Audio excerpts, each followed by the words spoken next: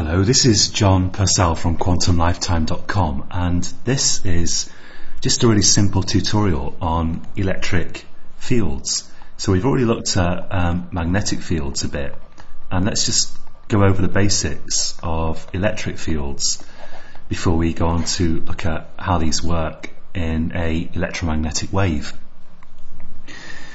So it's been known since ancient times that if you take a piece of a kind of rock-like substance called amber, which is actually a fossilized tree resin, and you rub it with some kind of cloth, you can then pick up small feathers and things with that piece of amber.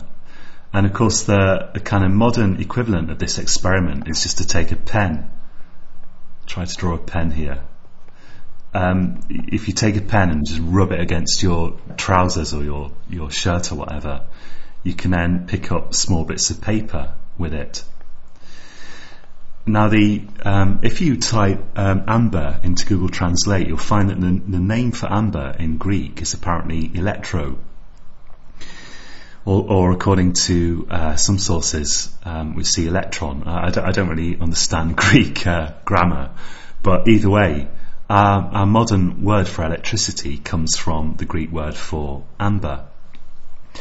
And what's happening is we say that an electric field is somehow created by rubbing a pen or a piece of amber against cloth.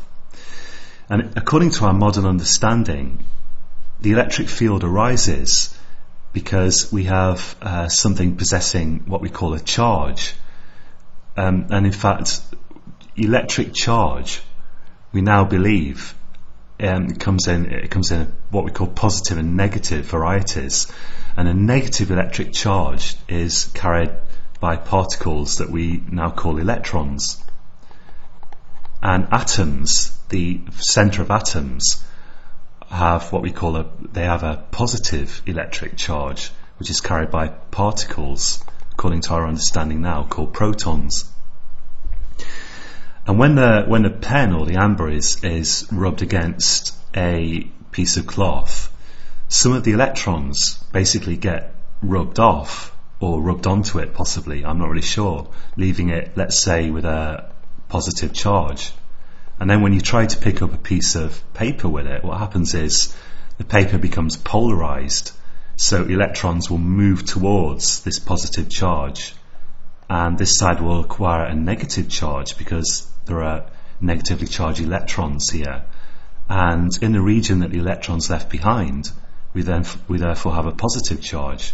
So this bit here of the paper, the nearest bit, is being attracted to the amber or the pen, while this bit here is being repelled by it, and the net result is that the paper kind of sticks to the pen, usually kind of standing outwards like that. Now there's not really a huge amount of explanation in here. By realizing that we've got negative charge and positive charges repel each other and negative and positive charges attract, we've at least put some system into this. But again, all we're really saying is that there are regions of space in which these mysterious invisible force fields exist, and certain kinds of things are affected by those force fields. And for the most part, when we're dealing with electric fields, we're really thinking about electrons being affected by those force fields. So it's all very mysterious, and as we'll see later on in these tutorials, electrons themselves are kind of insubstantial, and whether it really makes sense to think of them as particles is all a little bit hard to say, and depends on what experiment you're doing. Now in the next tutorial, we're going to look at the curious relationship between electric and magnetic fields, and it is an extremely interesting relationship. So join me again then, and until next time, keep it real.